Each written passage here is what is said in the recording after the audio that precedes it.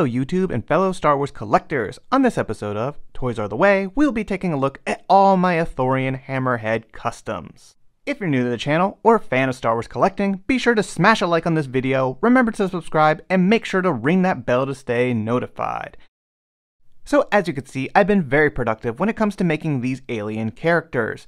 I think I have a pretty good process when it comes to making these customs, and I'm very happy with the results. If you're interested in making this figure yourself, I have a tutorial on my channel showing the step-by-step process. Hopefully one day we can see Hammerhead in the vintage collection. He's part of the original 96, an essential figure to our collections. Also, the Ithorians are such an iconic alien species in the Star Wars universe. But with that being said, let's take a closer look at these figures. Here we have my very first Ithorian custom. This mercenary is loyal to no one and roams the Outer Rim in search of the next big score.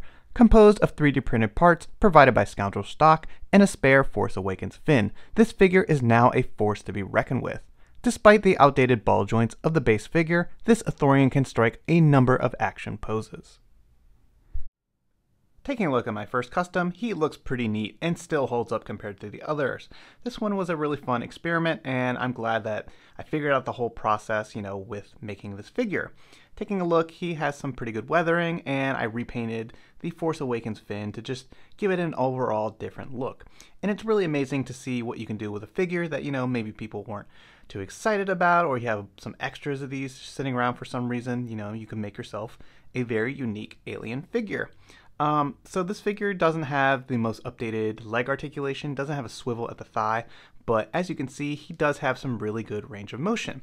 So that's some great stuff and really adds to, the posing ability of this figure. Unfortunately, the 3D printed parts from Scoundrel stock for the arms do not have wrist articulation. So, he's got the basic shoulders and elbows, and, I can turn stuff, but you can't really move his wrist, unfortunately. And that's just the unfortunate downside of using that 3D printed part. Maybe one day he'll have an option where you can have a rotating wrist, but it is definitely a bit tricky to get it at this scale and not have it be too brittle. But regardless, he can still do what I need him to do, which is be a great background character. He can hold a blaster in his hand, and yeah, this is just another good one to have in your background. Taking a closer look, you can see I did a pretty decent job at painting his eyes, despite not using the blue tape method that I show in my tutorial. So it can be done, but I will definitely say it was a bit challenging. I also really like that I added this spare Death Trooper bandolier and pauldron to him. I think it really adds a unique, interesting look, and it's just borrowed assets, which we see a lot in the Star Wars universe. So yeah, this is a fantastic start to my collection and really paved the way for making all these Ithorian figures.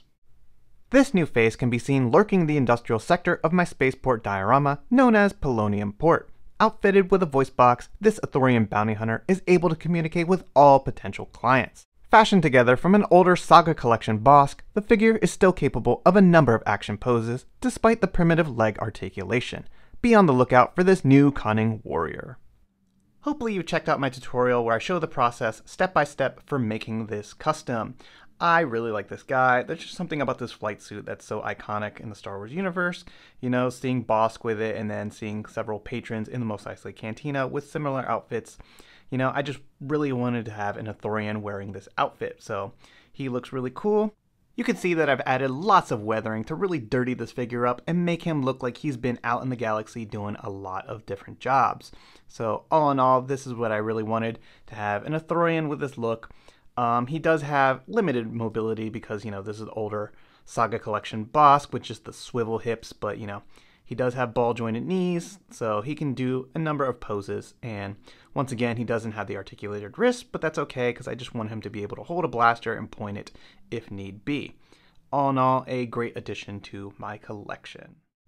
A creative take on the character Buldaga from the Clone Wars Season 4, this Ithorian gun for hire comes fully loaded with all the articulation and weaponry one would need to survive roaming the slums of my diorama. Pulled and assembled from the infamous Lando Calrissian figure that we all know and love, this new addition to my collection is now an instant favorite among my scum and villainy. Now this Ithorian is definitely turning out to be one of my favorites out of the bunch, and it's mostly because of the articulation. This figure, as you can see, was once a Lando Calrissian, which we all know and love. Some people say it's a peg warmer. I say that it's a great start to a new figure. So what I did here was basically slice the Lando arms and then super glue some Maruaders forearms to like lengthen the forearm to be more, the proper Ithorian length. And then, I took the Lando hand and just put it into that peg. So he has the longer arms, but the nice thing about this figure is he does have wrist articulation. So he's got all the articulation that I would want in a figure. I had to, do the best that I could here to cover up the surgery, if you will.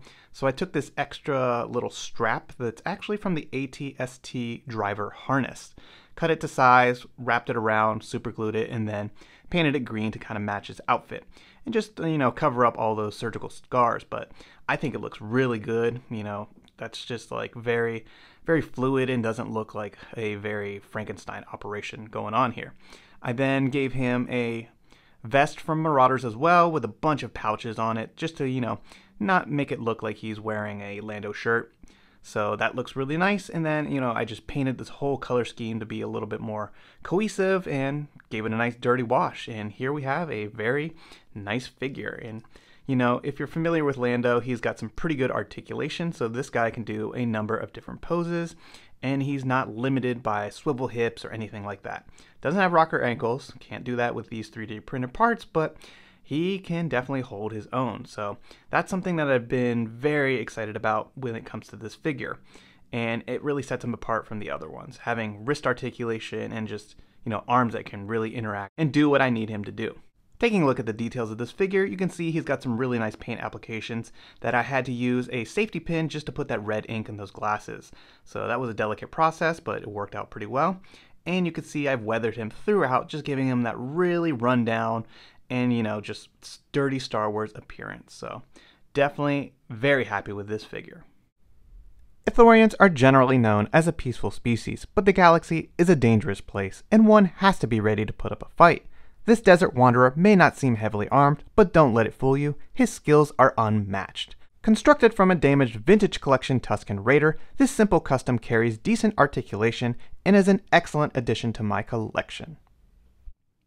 Now this was a costume that I definitely knew I wanted to add to my collection, just like a desert wanderer Ithorian, and having this Tusken Raider that was damaged really proved to be useful.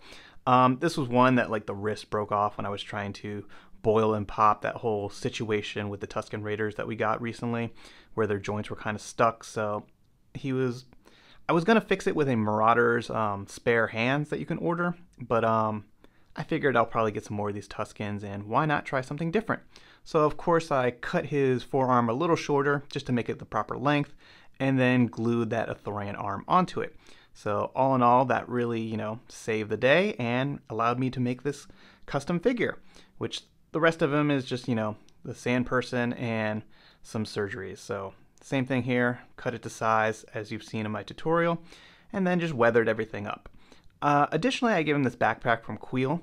All that is I cut off the peg and then filled this with some putty, allowing it to be modular, because I didn't really want to Dremel a hole into this figure and just go through that whole process. So rather than doing that, I rather just, have things be a little easier and still modular. So if I want to take that off and have a different look with this Ithorian, I can do so. Or he can have his backpack and wander to the deserts of Tatooine or any other planet. But all in all, this guy's pretty great. I, once again, wish he had some wrist articulation because that would really help in some fighting stances with his staff. But as you can see, he can definitely hold his own. So another great addition to the collection, and I can't wait to make some more of these types of figures. I hope you've enjoyed this video and taking a look at all of these custom figures. Be sure to drop a like on this video, remember to subscribe, and feel free to share your thoughts in the comments down below. Thanks everyone, and may the Force be with you.